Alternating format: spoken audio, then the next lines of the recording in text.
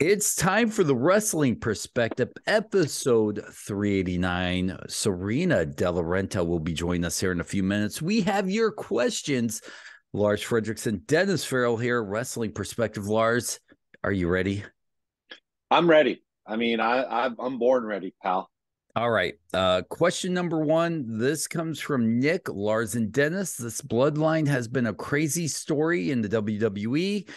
Now that they split Jim and Jay up, how do you think the direction will go with them both? And do you see them coming back together as a tag team eventually?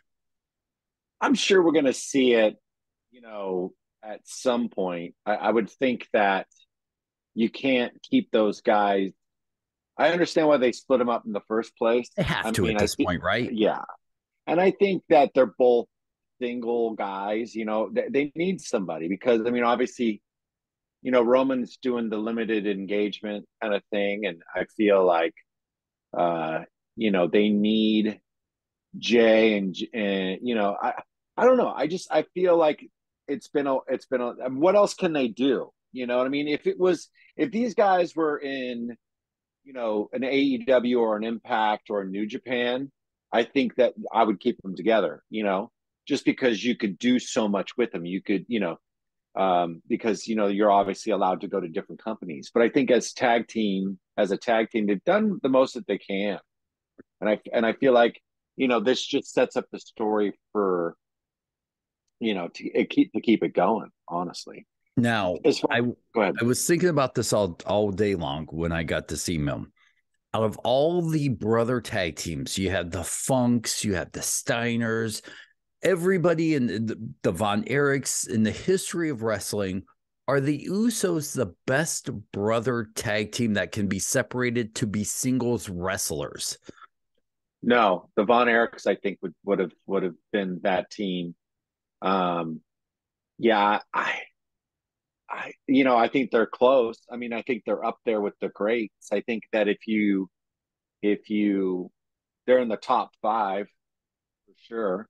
Better than But Steiners because Rick was never a great singles wrestler. yeah, that's debatable. But I always preferred him to his brother. Right. But yeah, there's been so many over the years.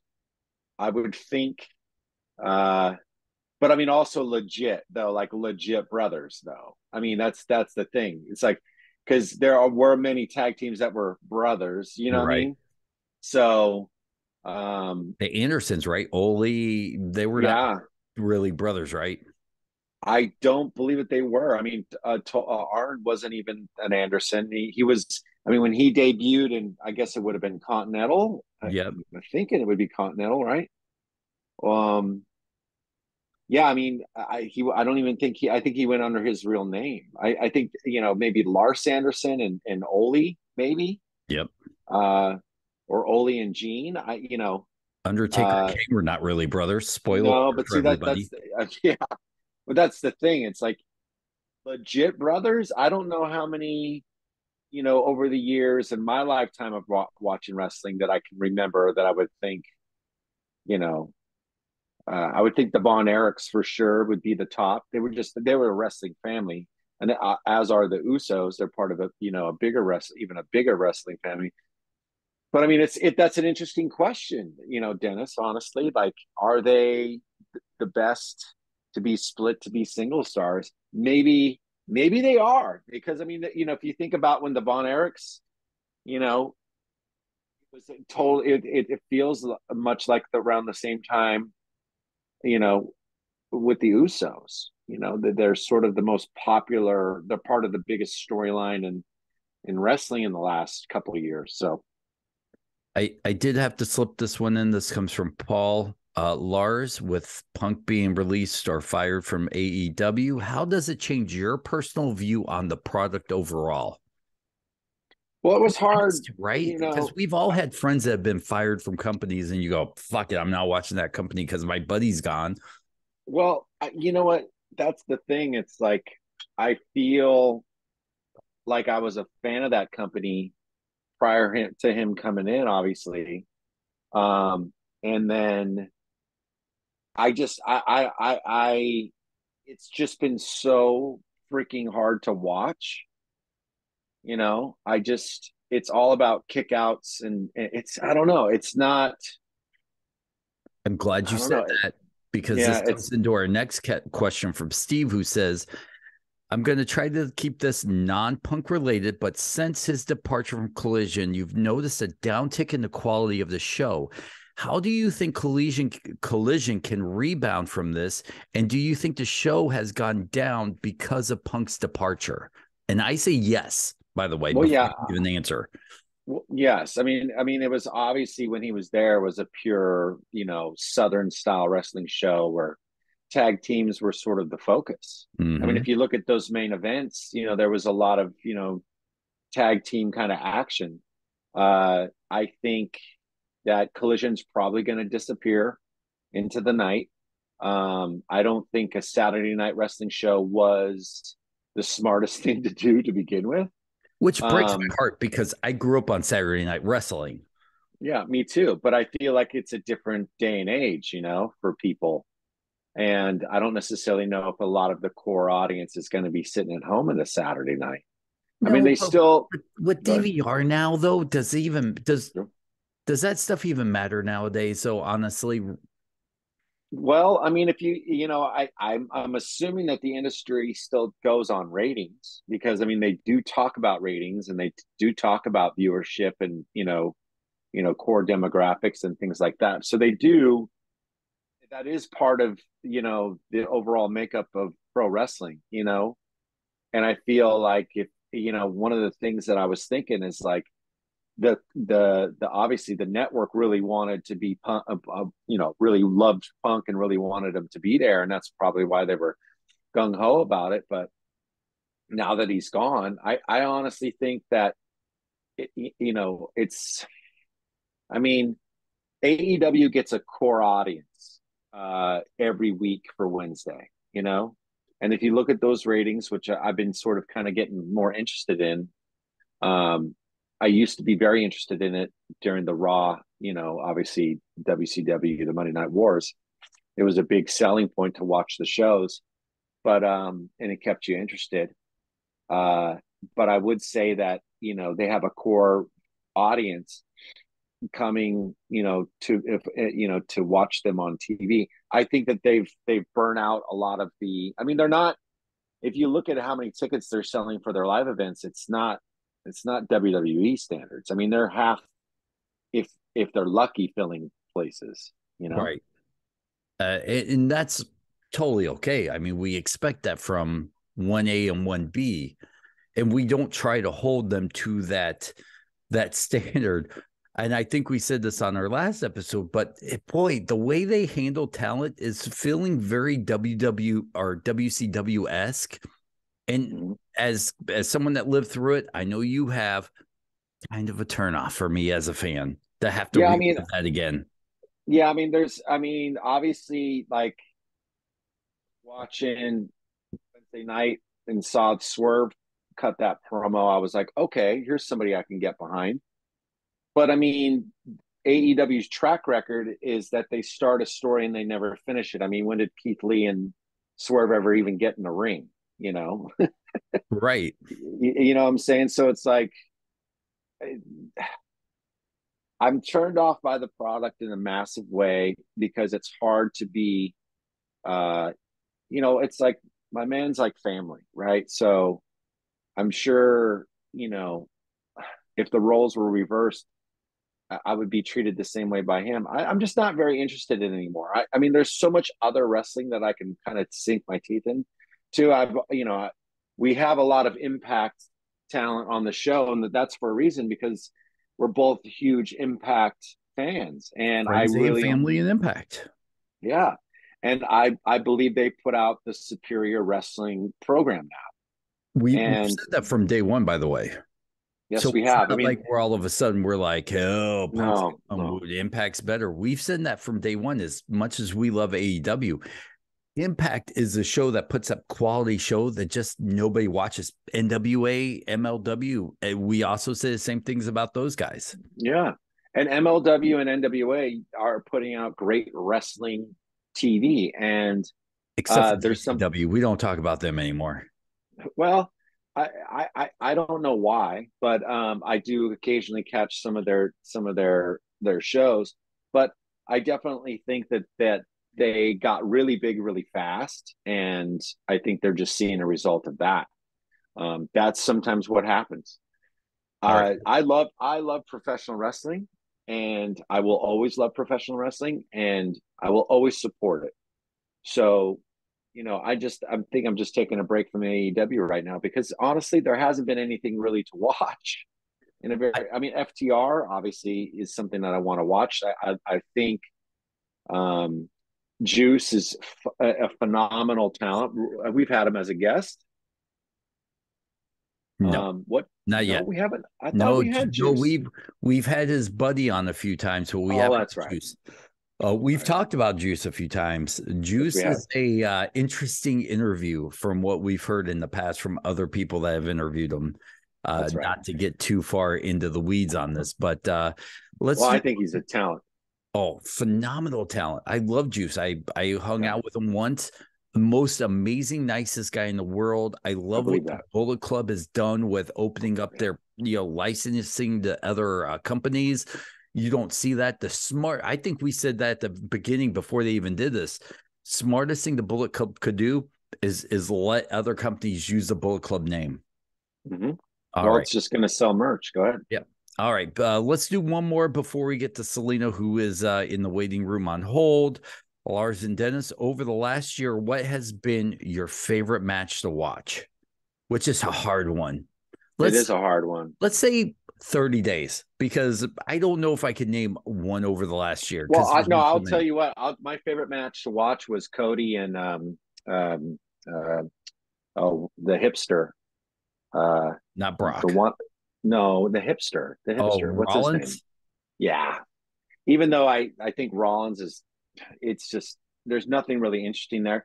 But when Cody tore his pec, that match was Yeah. probably singly one of the greatest matches that I felt like I was witnessing because I was watching it live and I knew it was the first time in a long time when there was something, there's been a few, I shouldn't say that, but that I could connect with Cody because there was something real. And they put on a dynamite match.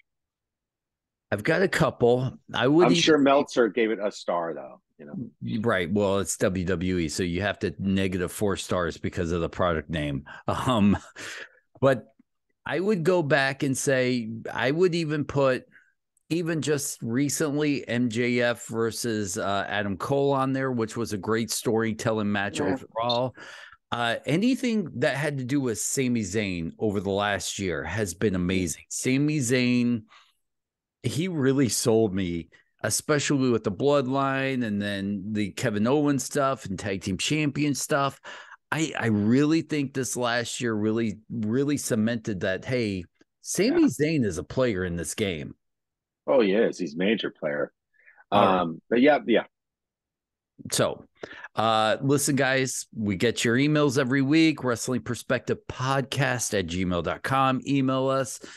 We're moving away from the punk stuff, so let's not ask us anything about punk anymore. We did a show. We're happy. We moved on. So should you. Ask us anything else. We want to hear your stuff. Yeah. Wait until he gets to the WWE. WrestleMania, guys, look Fingers out for him. crossed. Yeah. Or Fingers if crossed. you listen to Meltzer, he'll be back in AEW in a few months because, that's what Meltzer's reporting and he knows more than everybody else. Or maybe we'll see. I don't want to get lost. I just got a text that just said, fuck Meltzer. I don't know where that came from. Anyways, Wrestling Perspective Podcast in a second. Salina De La Renta from MLW. We can't wait to talk to her. We'll see you guys in a second. Terrible lighting. Lars, Frederiksen, Dennis Farrell here back with the Wrestling Perspective, hanging out with the flawless. I think that's the only way we can call it, the flawless Salina De La Renta from MLW. Her return after 2+ years, I think it is, Salina. Yeah, two going on 3. And it took that for you to be able to accept our invitation to the podcast. People from behind the scenes don't know this, but we've sent email after text messages. I think I've been told by the courts that not to contact you anymore because we've been No. You were told by court. Court. Oh, told by court. Sorry about that. The legal documents confused me not to contact you anymore personally. So we had to go through lawyers to get you on, and I'm not allowed within 500 feet of you. So that's why we're doing Well, that's because you lunged at her. I lunged at her. That's right. That's what happens when you're dirty. I'm not gonna lie. Yeah, absolutely. But thank you so much for coming on, talking wrestling, and hanging out with us here on the Wrestling Perspective. How are you? Thank you for coming on for your first time here.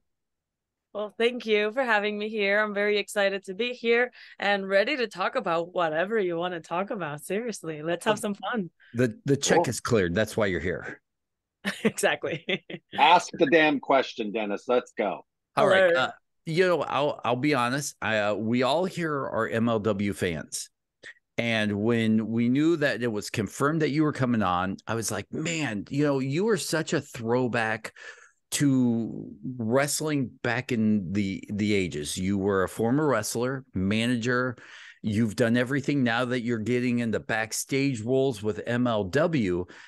Do you miss the in-ring aspect to your career? Do you feel like there was like some unfinished business? I know this is kind of like starting out, but we're getting to know each other. We're almost best friends here, besties. But deep diving into you, it feels like your in-ring career just stopped. And I don't know if you feel like there is like a hole in your heart where you wish there was more in-ring. But are you happy with where your career has gone, minus the in-ring aspect? Well, when I started in professional wrestling, everything that I did was wrestle. And then what actually helped my career take off was that I broke my leg. And after that, the only thing that I could do was either talk on a mic or throw shirts at an event or maybe sell front row tickets, something like that. But MLW gave me a chance to manage the entire Spanish division. And I had a cane. So if you watch the first episodes of MLW, you'll see me with a cane. I didn't use that just to flare up my character. I needed it to walk. So that alone, like, I don't miss breaking legs, breaking body parts. I don't miss having concussions. I had multiple issues that happened because I was wrestling. So as far as the wrestling goes, I don't miss it. I enjoy hiring people to do the dirty work for me. It's a lot easier. It pays a lot better. And in the time that I took off from the last time that I was at MLW, I certainly miss being in the ring and just talking and getting my people out there. And it's always fun, but it's a lot of time that you have to spend on the road. And I wanted to go to Full Sail University, and I got a scholarship. And so I was able to pursue my dream and focus on school. So that's why I had to take some time off. But now I'm back. I'm graduating in November. So I'm ready to go. Well, being in the managerial role, and like you said, you got hurt. This opens up doors, right? And you step into this role. Was it hard transition for you? Because you've got to think differently. You're no longer a performer. It's more of now a psychological, verbal kind of thing. So did you find that a hard transition for yourself? Well, definitely not, because it was hard for me to learn how to wrestle. That took me a long time. So for me to be able to go through tables, to get hit in the face day and night, kicked, like, that is very hard. But for me to quite frankly, be a bitch, that's natural, and I enjoy it. Well, I watched all your stuff with Altu. I loved what you were doing with her. So you guys played perfect to each other. But when we're talking about coming back to MLW, how does that happen? Because like you just said, you left to go to school, get your degree, you graduate in November. What are those conversations? Do you reach out to Court? Does Court reach out to you? How does coming back to MLW happen? Well, I left the company, but we didn't have any bad blood. So it wasn't like the door was closed. It's just I needed time to focus in my career. And I called MLW and I let them know, hey, I'm missing my home. Can I come back? And it was as simple as that. 1, 2, 3, got back in. That's not how good podcasts work. We need juice. We need you to lie about something. Just say, you MF Court. You were like, motherfucker, I'm coming. Just lie. I threw a fit and I Yes. called him out in Spanish. What do you want me to say? You just said it perfect. That's what we need here. We need dirt. Exactly. Oh, it was so difficult. Well, you were gone for that period of time, and obviously the wrestling landscape changed. In some ways dramatically, some ways it stayed the same. I mean, it's kind of a different place to be in a lot of ways. Like MLW has new TV shows. It's on a bigger station. There's so many ways that you can consume wrestling. I mean, even though when you left it was theirs too, but it seems like there's another boom period for wrestling. Was that a little bit of a shock for you walking back in? I wouldn't say it was a shock. It was just different. So how was it different? To see more familiar faces, and I can't say that I recognized about 90% of the people there. As in, I knew who they were. I just didn't know them personally. So it was a lot of, hi, nice to meet you. Who are you? And but it felt really good. I don't know if you've been in any professional wrestling locker rooms, but the environment can be like pretty dark and heavy. And in the past, MLW was like very family-like, but there was a little bit of situations here and there. I'm sure if you go to the dirt sheets, you can find out what kind of stuff. But in the new locker room, it felt really easy. It felt good. It felt like everybody seemed to be doing better. I don't know if you know this, Salina, but I'm a former ring rat myself. So oh boy. I've been to a lot of different wrestling.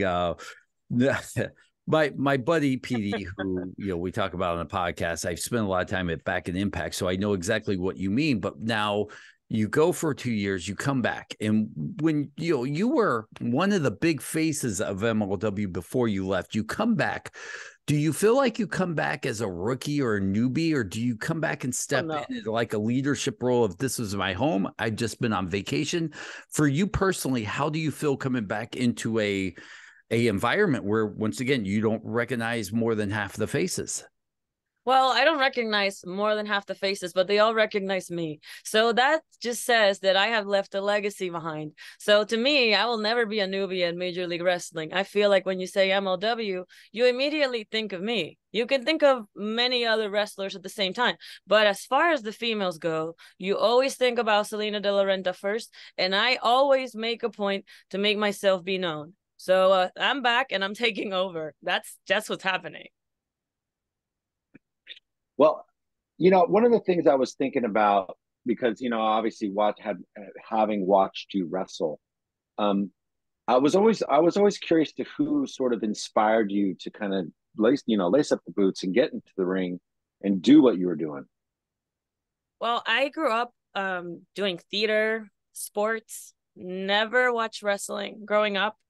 And it wasn't until I moved to the United States to pursue a career in film that I came across the Total Divas show. I was studying reality TV, and I went to study that format. And as I was studying, I was like, wow, I really want to do that. So it was the Total Divas show, how they had their own reality. And I loved seeing the fact that they were friends behind the scenes, even though in the ring they're slapping each other's faces. And now I guess I'm toxic. I'm like, I would love to have that kind of relationship where I can punch my best friend in the face and still go for coffee after. Looking back through your history, you've had a lot of inroads in the wrestling career with so many iconic wrestlers, from Penta to Sami Callihan to Conan. I mean, it just goes on and on and on.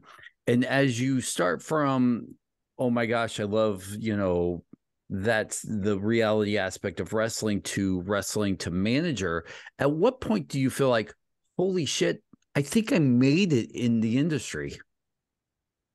Somebody had to tell me. Who was it? How did it happen? It was LA Park.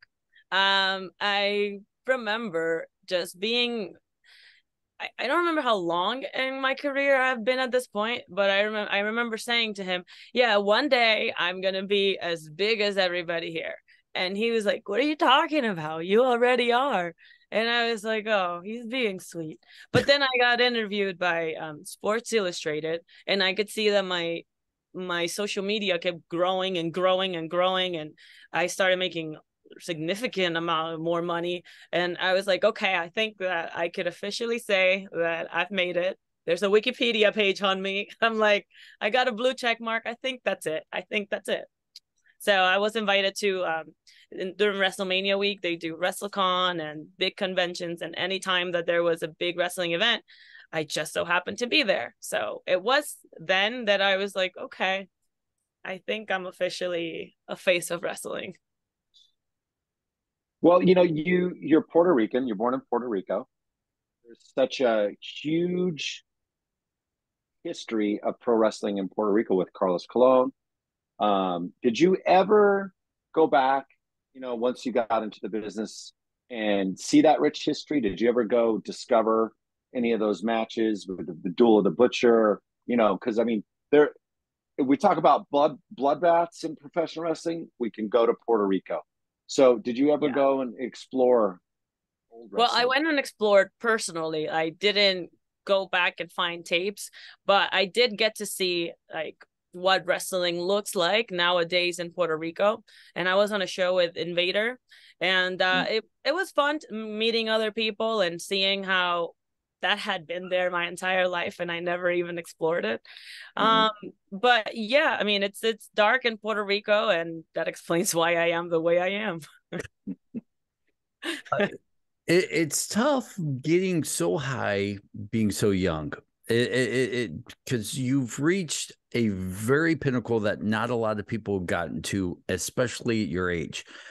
Where do you go from here? And I mean, from personally, I mean, we can all say, oh, MLW is my home forever. We love MLW. Court's been amazing to us. But I mean, outside of that, where do you go professionally from here? How do you build your brand? Where do you branch off? There's so many different, branches you can go to now to grow the Salina name. Well, over the years that I've been in professional wrestling, I've been able to know how much I don't want to be a wrestler. So the next steps for my career is basically applying everything that I learned at Full Sail University. And I want to be able to open my very own professional wrestling circus. So it's a little different than what everybody else is doing. But that's my dream. That's what I would like to do. And and I also, I don't know if you know this random fact, I have 17 pets. And 17? Yeah, well, they're not all mine, only 11, but I foster, and I have a big passion for animals. So ideally, one day I can open an animal sanctuary, and I'm Jewish, so I probably am gonna have a bunch of kids. Who knows? I'm going hard on life, whatever comes. Well, with what you have right now, and where you are positioned in the company, you were talking about that the locker room when you left was a totally different locker room than what it is now. Yeah. What do you think changed the most to make that environment way more pleasant? I think the changes in leadership and the fact that I really, Court did a really good job at filtering through whoever was a problem. And now it's just harmonious. It's beautiful. I loved being there. I really just think it was just plug and play, So take this person out, bring a new person, and if anybody's giving problem, next. Well, you're saying that you're going to start your own company. What do you take from that experience? What kind of personalities, because I mean, obviously when you're a wrestling company owner, you have to deal with a lot of egos, a lot of narcissism, which is part of the deal. To be a performer, you have to have that level of ego or narcissism in your job to be successful. So how do you, handle that, juggle the egos? Well, that's a great question, because it's kind of like depends on each person. So it's case by case that you decide how you're going to deal with it. But I personally think that MLW did a really good job at, if somebody is new and there's somebody more experienced, they put them to work together.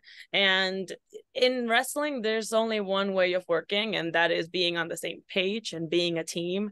So I think that the fact that they make everybody feel equal it's a really good way of doing business. So if I were to run my company, I would take that from the way that Court runs his business. I've never seen him bring anybody and then just bash them and treat them like garbage. Like, everybody has a spot in the locker room, everybody gets promoted evenly. It's very nice, it's diverse, so it feels good.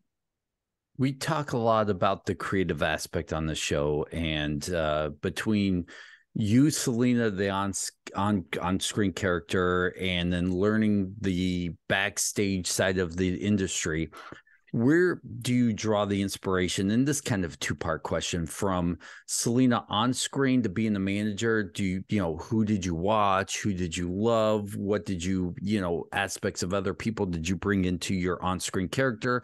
And then backstage, when it comes to producing, who helped you? Where did you draw that inspiration? And how different is producer you from on-screen character you?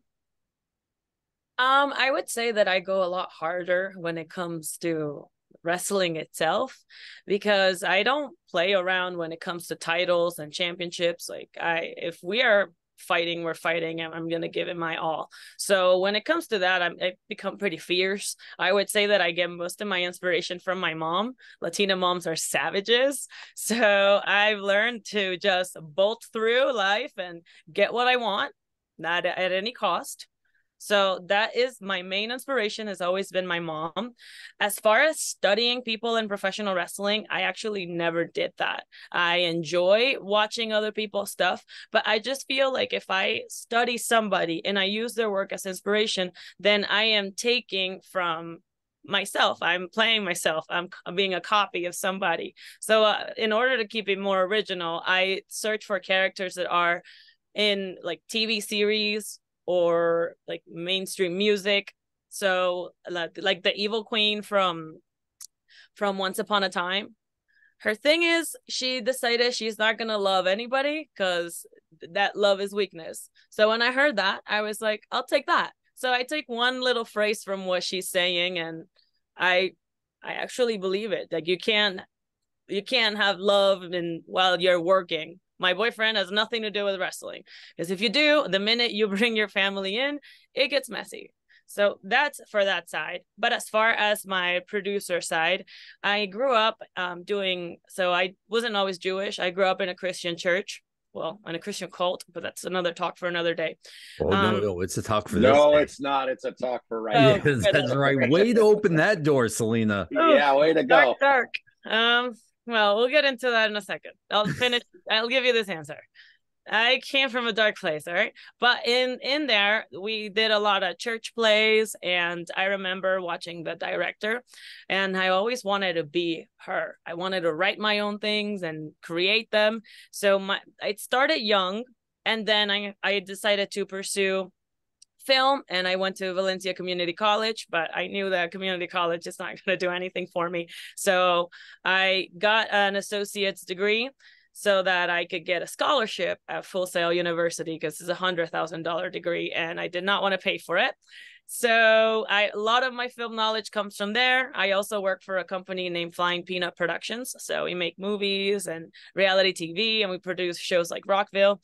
So I get a little knowledge in everything that I do. I will say that I learned a lot from Court when I was at MLW a few years ago, because he did let me executive produce a few episodes. So I got to be pretty hands-on in the producing aspect, and I love it.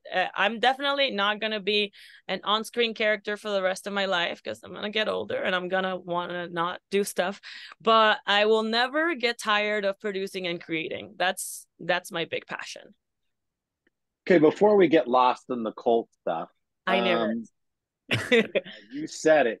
So is there anybody that you've worked with, whatever it was, where you were kind of like, this is going to be a hard day at work, and and then there's obviously the times where it's an easy day at work. So would you say that you're having more hard days or more easy days at that job? At MLW or the Flying Peanut? Well, at the producing. Well, as far as producing, every day's an easy job, because when you're doing what you love, it's just second nature. I don't know. It just, the day flies by and next thing you know, you're done. And it's like, seriously, we start all over. So to me, those are the easy days. The hard days are when people are being problematic, people and their attitudes. And then, well, I just have to be a bitch. We're talking about Court right now, right? No, not Court. Court is easy to work with. We love you, Court, but you're hard to work with. Nobody. You're hard. I didn't say that, okay? I did. I did. Yeah. You know who's hard to work with? Conan. He doesn't shut the fuck up. Why can't I? You know what? I can see that. I can see that for sure. But so that one of the things before. So you said you're brought up in a cult and that you're kind of a dark person. Do you think that experience?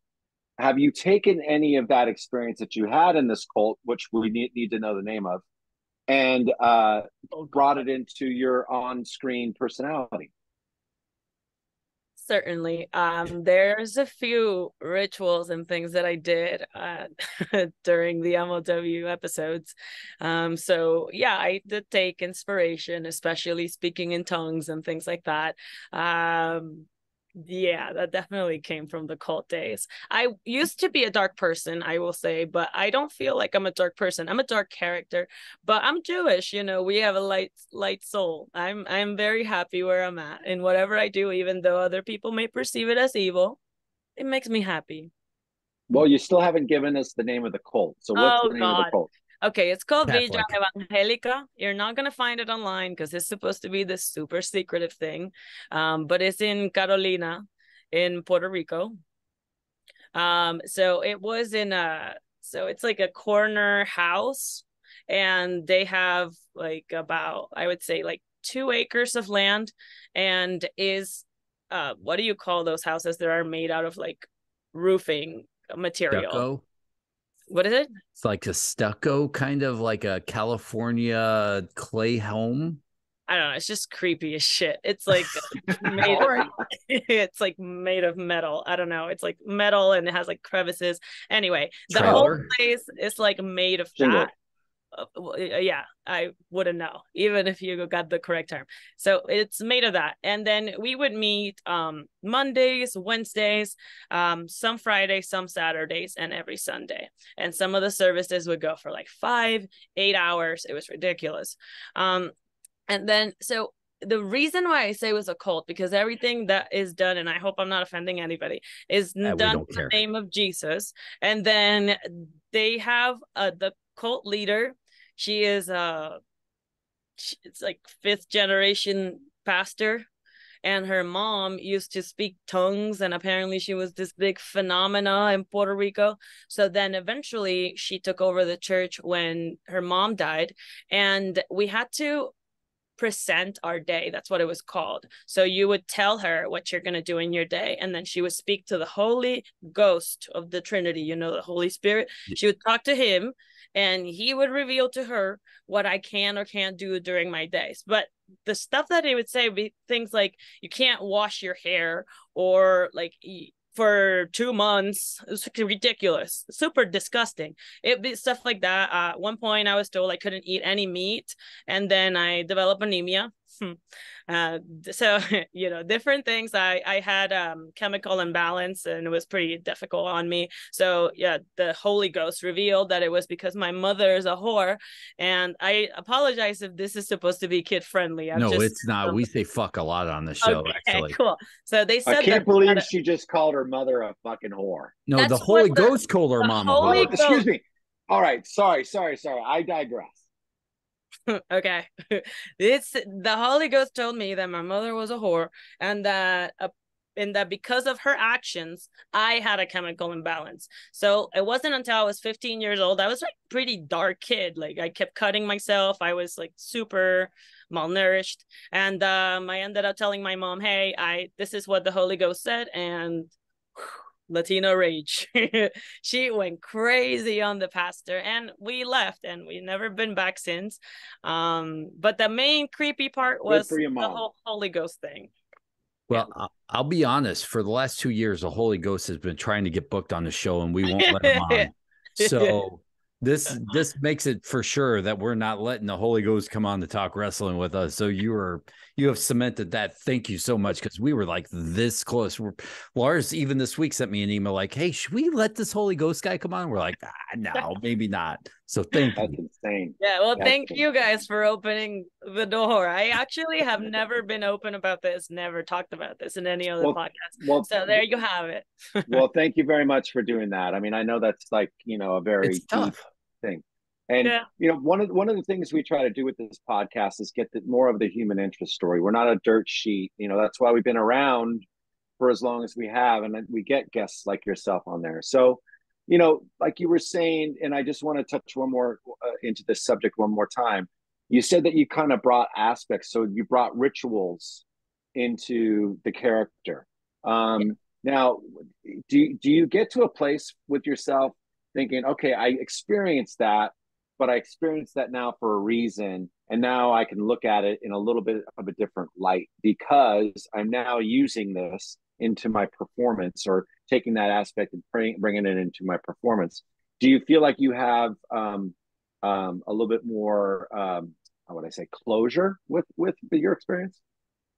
I got closure a long time ago. The minute that I left, I felt so free that to me, that was the closure, being able to actually have a life, because I wasn't allowed to do so many things.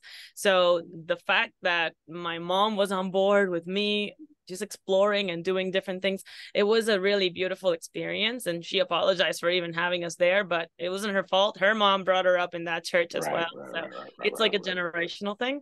So I did find some peace there. I don't think that it's made my wrestling performances any better. I do think that as far as my spiritual life goes, it helped me a lot, because I always wondered, I knew that this was all bullshit. I knew it. I kept telling my mom, I'm like, this makes no sense, this is stupid. Anyway, the fact that happened, I always grew up with the desire of wanting to know more about the nature of my reality and what is the truth. So it ended up leading for me to go soul searching and finding the roots, and that's how I ended up in the Hebrew roots, and the rest is history. Now I'm Jewish.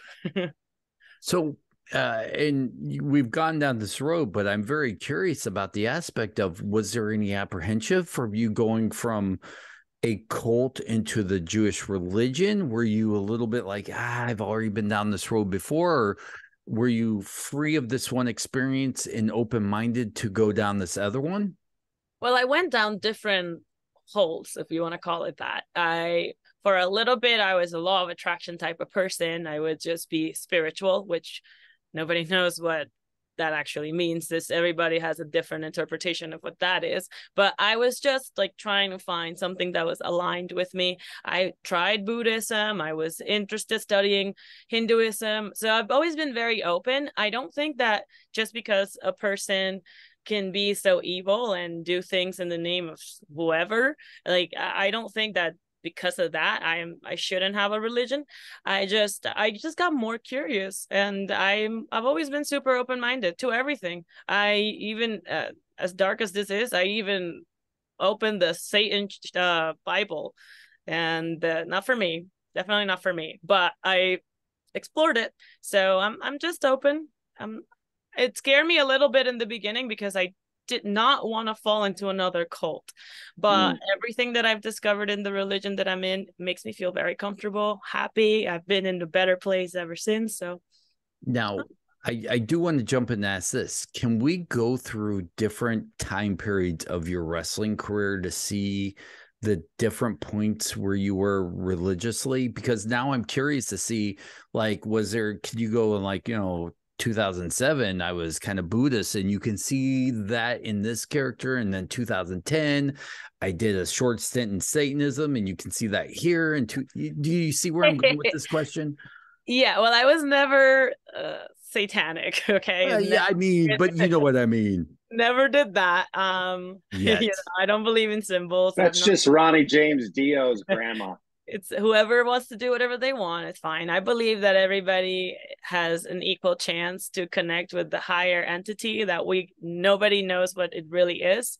So everybody has their own path. Doesn't matter what religion you choose. But we could say at the beginning of my career, I was pretty much agnostic.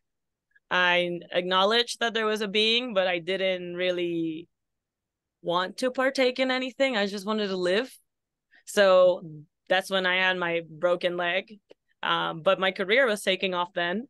So I was fine. Then about 2 years into MLW, that's when I started down the path of Buddhism and studying what it was and understanding that it's not a religion, it's more of a lifestyle. And it's about being okay, whether you're rich, whether you're poor, no matter what moment in your life, you're just okay. The Hinduism was not for me. I'm not gonna praise multi-gods because I have no idea who I'm talking to. That scares me. So just studied that. Didn't want to actually partake. Islam, not for me.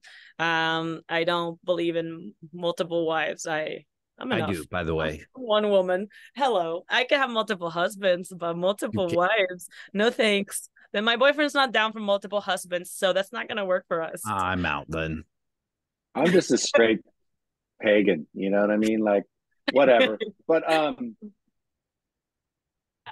that's, you know, what I hear from you a lot is about finding yourself, you know, and because that's kind of what these journeys are in a lot of ways, you know, especially with the spiritual aspects. You know, I feel like you know, we try to find ourselves, and it can be in different ways, you know. Yeah. Organized religion has never really been my thing, but I see that, like, you know, the performance side of my life was always where I really felt more at home. It gave me something in a weird way that I knew that I had, but it just sort of maybe it manifested because I was able to get in front of an audience to do this. Did you feel like you had that same experience? Yeah, I've always, even though I have my religion, I've always been a firm believer in manifestation, and I built projection boards. So I will put up like little images of where I want to be in my career. And I will say every single thing that I put on that board has happened, Especially this including being on podcast. MLW. Yeah. So exactly, that was the main one. I made it. That's fucked up. She's a smart ass. She's a smart ass. Okay.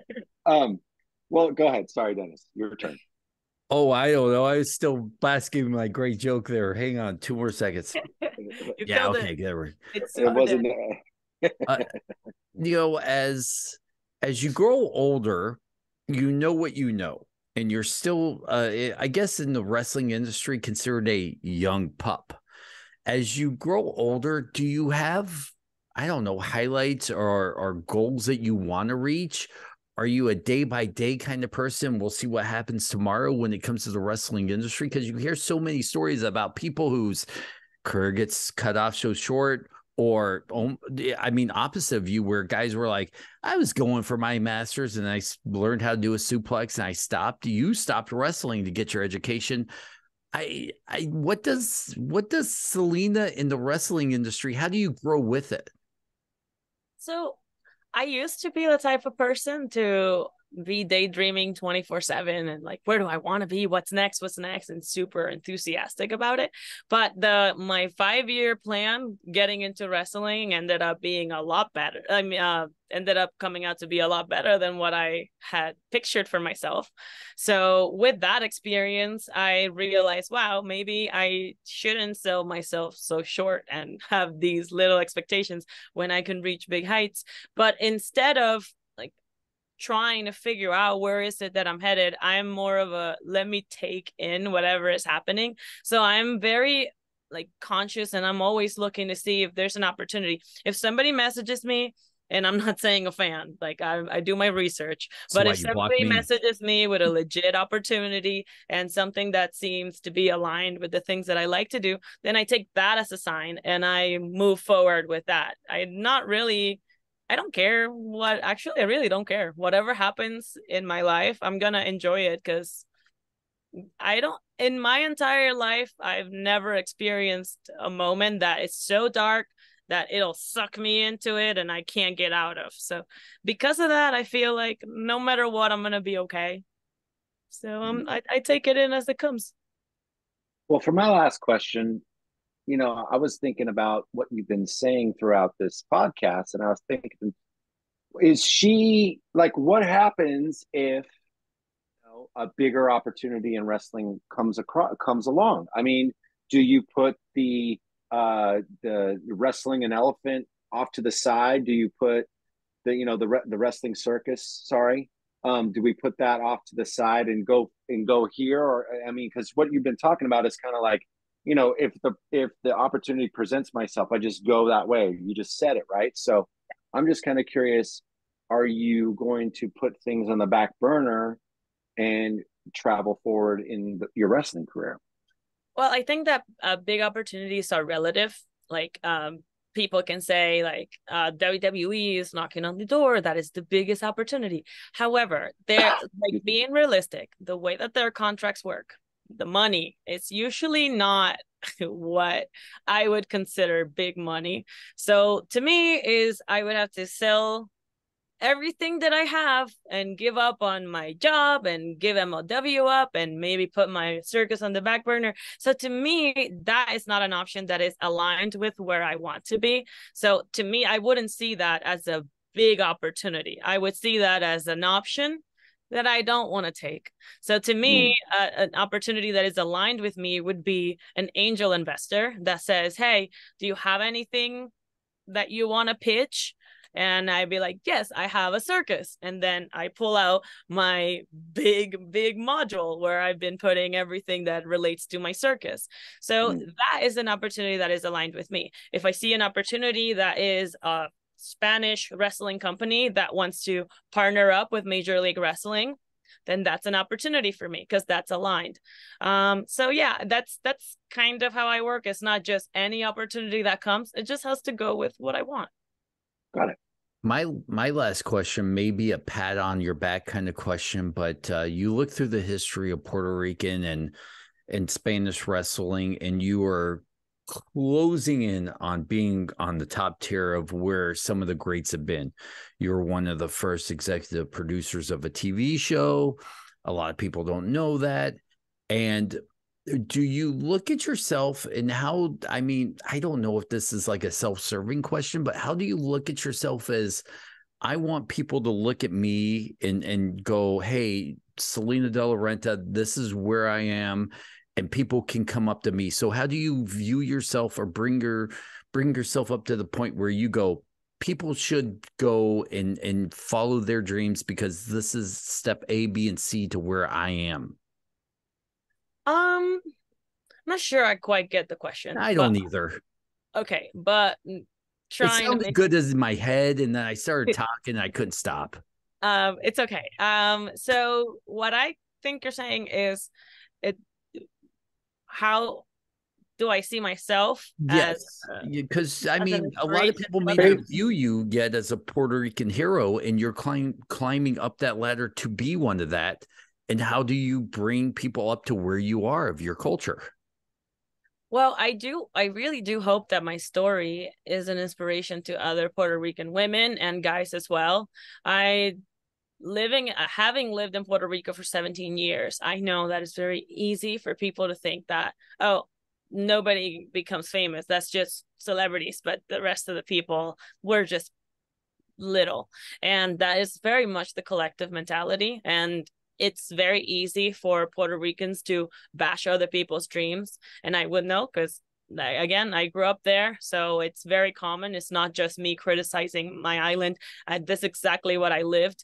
Like, you tell somebody that you want to be on TV and they're like, hi, yeah, sure, whatever. So, but I never thought of it like it's not going to happen for me. I always stood by what I wanted. And I believe that no matter what your situation is, you could be homeless or you could be super rich. If you want to manifest something, you can do it. It doesn't matter. Yes, money, it makes things easier, but I believe that hard work pays off. Like, if you really commit to it, you're gonna make it. Nobody can say otherwise. Lars, anything else? I think it's the perfect way to end it. Salina, where can people find you? You can find me on social media at Salina de la Renta. I will be attending every MLW show for the next year. And you can see me live at Philadelphia on October 14th. You can get your tickets at MLW2300.com. And you should want to watch that. It's going to be epic. I'll be honest with you. Court said if we don't hit those three things, he will never book anybody else. So don't forget, because I'm under contract with Court, I got to say Thursdays, YouTube, Fight TV Plus, cable Saturday nationwide on BEN Sports, MLW2300.com. Tickets start at $15. Court, I got it in. That's cheap. Very much so for a wrestling show. So if you're Philadelphia, you got to go there. And don't forget MLW Slaughterhouse, Saturday, October 14th. That's what we've been promoting. Go there. Make sure you go see Salina. Tell her you've seen her here, because let's be honest, guys, it's the wrestling perspective. And I'm everybody's sex symbol. I am probably the 15th greatest looking wrestling podcaster out of Michigan in the Howell area. So I am very proud of myself. Don't be I too think impressed. I'm going to be a lesbian now. You know what? If that, I'll be honest. Hey, Dennis, that's the reaction most girls give me when I say that. So you're not the first one. I just marked that down as number 17 as saying turning lesbian with me. So even my daughter, I'm great at that. So yeah. Well, wrapping up. Definitely don't want to put your daughter on that list. Oh, no, she's already gay. She's very proud and out at 15. So I've ruined a lot of lives. So it's great. So you're just a name on a long list. My ex-wife, my other ex-wife, my daughter, 19 girls I've dated, then you. So, and there's probably 5 more after you in the next week. It's all right. Yeah, your math sucks too. You already said it was 17. Now it's 19. You give it by the minute. Yeah, I do. I went to school in Georgia. Of course, my math sucks. So, Salina, this has been a blast. I can't believe we talked about your. Salina, yes. It's been a blast. Yeah, what? It's been a blast watching him bury him fucking self at the end. Yeah, that's been great. It's fantastic. So, Salina, I'm just gonna wrap it up because I got to take my kid back to his mom, and then I got to catch a flight. But thank you so much for your time. It was really awesome to have you here. We root for you, and we wish you nothing but the best in the future. And for myself, Lars Frederiksen, and Dennis Farrell, this has been the Wrestling Perspective Podcast. We'll see you guys next time. All right. Everybody at home, we'll say our goodbyes off the air. Goodbye. Have a good week. We'll talk to you later. Yeah.